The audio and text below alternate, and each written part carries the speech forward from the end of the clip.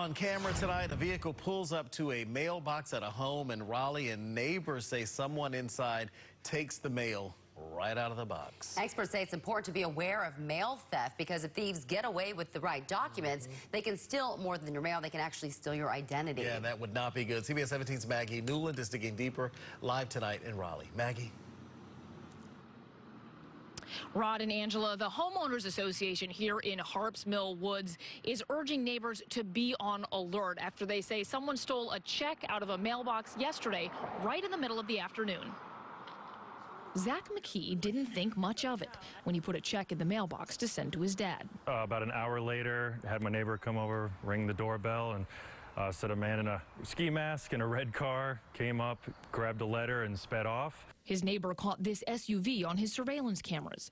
He says it stopped at Zach's mailbox and someone wearing a ski mask leaned out of the passenger side and took something out of the mailbox. Asked if I was expecting that. I certainly wasn't. Mail theft still happens. Now, it doesn't occur at the scope that a lot of these digital cyber crimes are occurring at, but it is still a real threat. Eva Velasquez, the president and CEO of the Identity Theft Resource Center, says a thief could steal your identity by taking certain documents from your mailbox. You may not think that a document with your driver's license number, maybe your health insurance or other forms of insurance information is that valuable, but it is.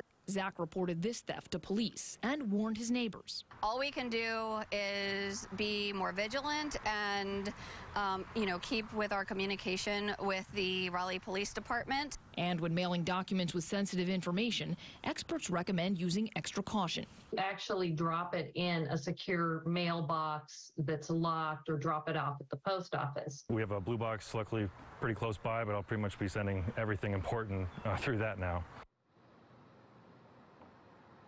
And experts say cybercrime is a bigger threat when it comes to identity theft, but they say mailboxes can be easy targets, especially at certain times of year, like tax season, when a lot of people are getting important documents through the mail.